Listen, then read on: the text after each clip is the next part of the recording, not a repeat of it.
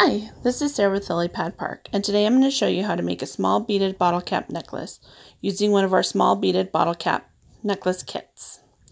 The kit comes with 40 beads, a pendant, a cord, a clasp, and a small spacer bead to help us finish. You'll notice that the cord is slightly melted on the tip. This will help the cord slide through the beads easier without becoming unraveled.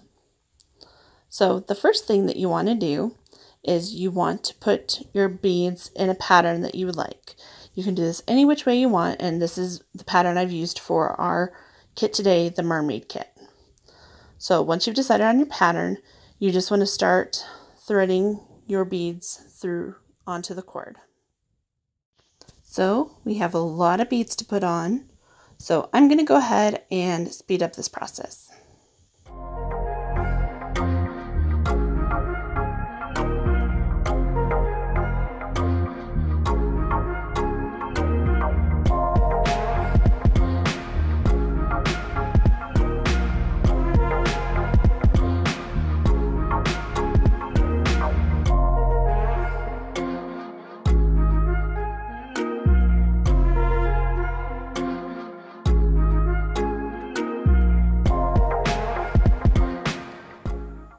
And remember, once you reach the middle of your necklace, make sure you put on your bottle cap pendant.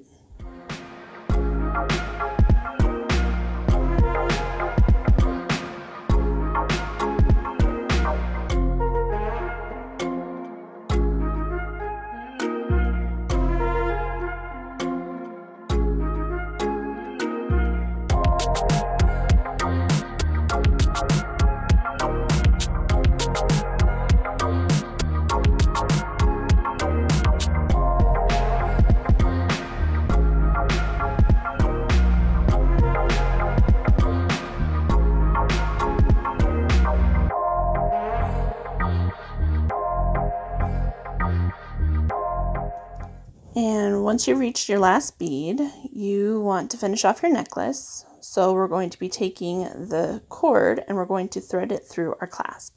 So we need to snap our clasp off and thread the cord through the small portion of the clasp, like so. And then we want to take our spacer bead and also put that on the cord.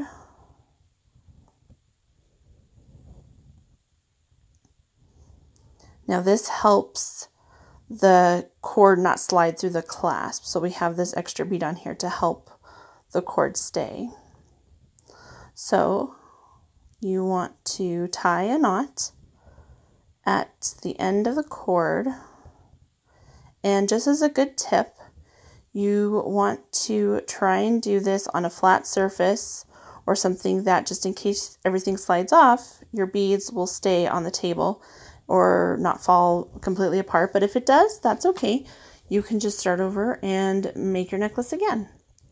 So once we have our knot, we want to make sure that our spacer bead doesn't slide off the cord, and then push the knot and the spacer bead through the clasp and give it a good tug. Make sure that it stays in place.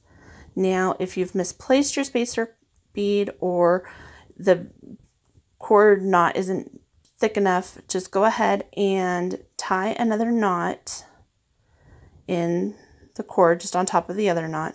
Just tie as many knots as you need to keep the clasp on the cord.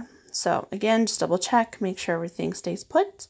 Once it is, you go ahead and snap the cord and clasp together, and you have completed your very own handmade small beaded bottle cap necklace.